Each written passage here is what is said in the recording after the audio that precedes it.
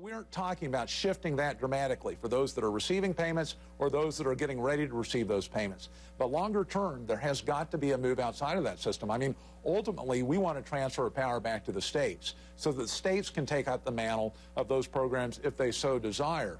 In the shorter term, I think that there are many plans that have been proposed that can move the shift or shift this away from government control into, a sector where we can actually protect those funds. I mean, if it's a privatized system, for example, I can ensure that I put my money in an account that the government is then not going to steal from.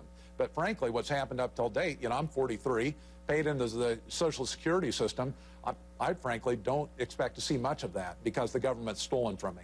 And I think most Americans recognize that system's broken, and they understand that there has got to be a change longer term to bring back some fiscal sanity and to ensure that you can actually have something when you do retire, rather than depend on these IOUs that, when we go insolvent aren't going to be worth much. It is an issue, as you well know, that can be easily demagogued. So I want to deliver a statement. You tell me if it's fair or not. That Joe Miller says anybody in the system or close to the system is fine. We won't do anything significant to change your benefits. But how about an American born tomorrow or born the day after Senator Joe Miller was sworn in Washington? Would that person perhaps grow up in America where there is not a federal Social Security program if you got your way? Absolutely. That's a fair statement. No demagoguery there at all.